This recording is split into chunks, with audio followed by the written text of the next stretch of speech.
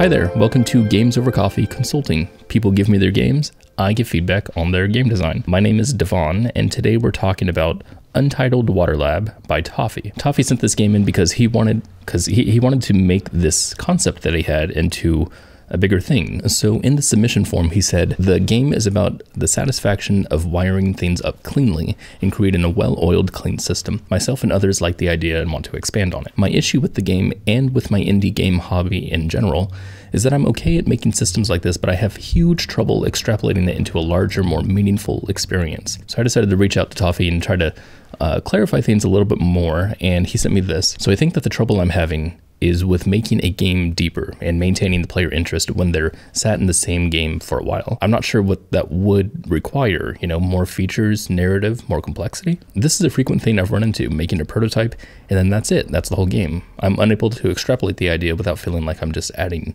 noise. I guess what I'm looking for is a method, direction, or examples of how to take a simple core idea and meaningfully extrapolate it into something bigger and worthwhile. What an insightful question. This is very deep.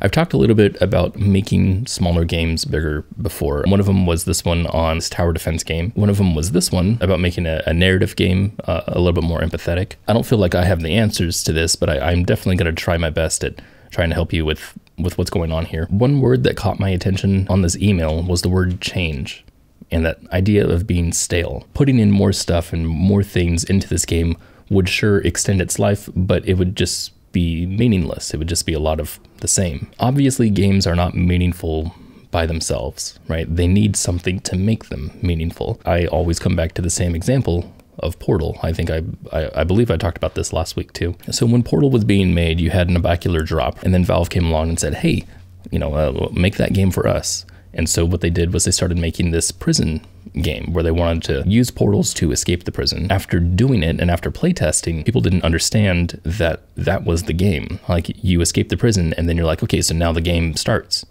Well, no, that was the game.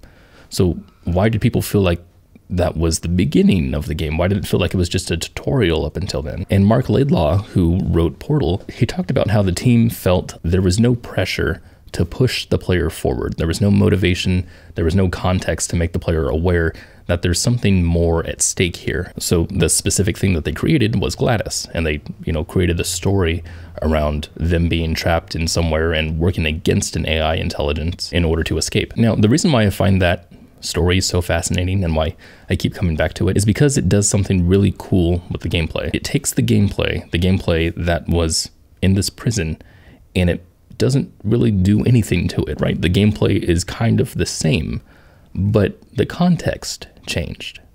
And when the context changed, that changed the game.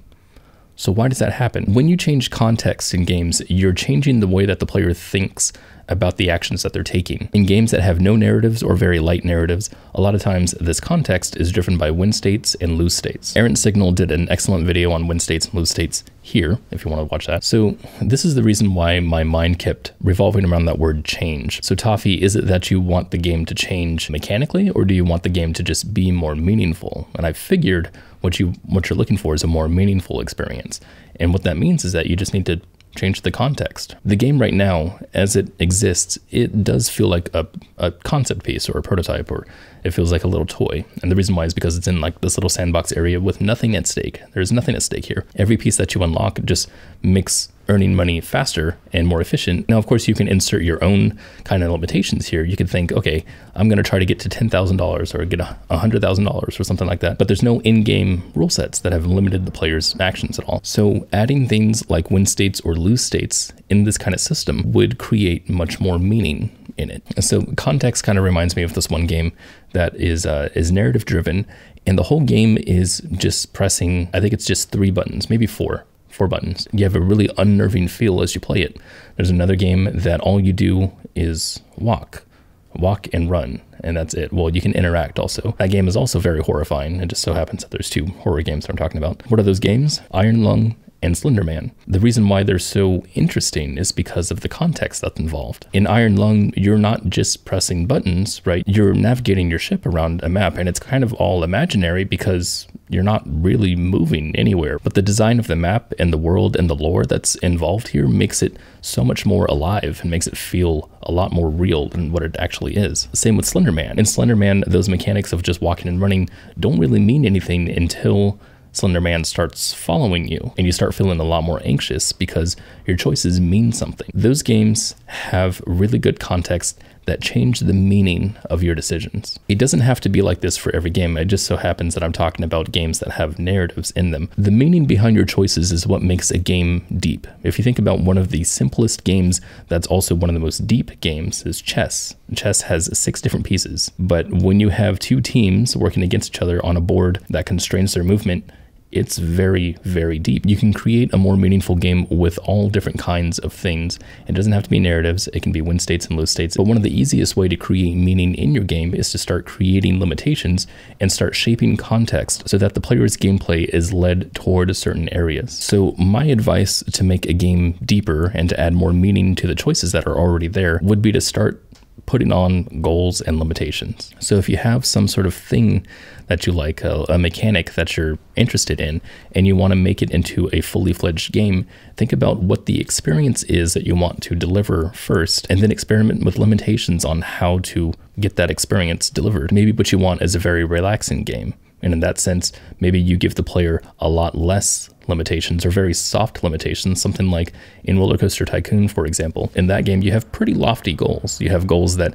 have to take place over a long period of time, and it allows the player to get familiar with the mechanics and kind of customize whatever they want. And then after a certain amount of time, then they start to understand how the money flows and everything, and they start to achieve that goal of getting a certain amount of money. Games like Animal Crossing are very relaxing because they have also very lofty goals that don't actually put any time pressure on the player. Pay off your house whenever you can. Let's think of an arcade like an on-rails shooter. Okay, an on-rails shooter that is more relaxing than others would be like the hitting the targets with the Wii remote, gaining a certain amount of points, seeing if you can beat your previous score, and they're playing in very small intervals. So the player feels more like it's just fun.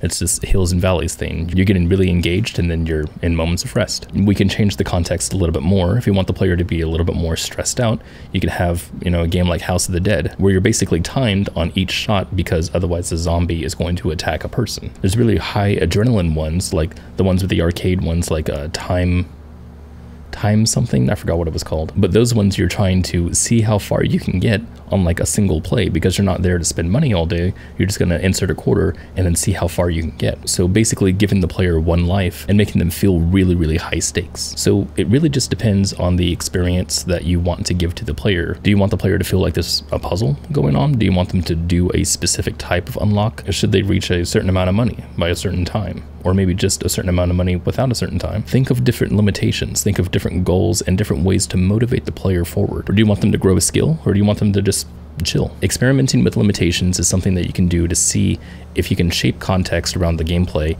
to see if you can create different types of strategies for the player.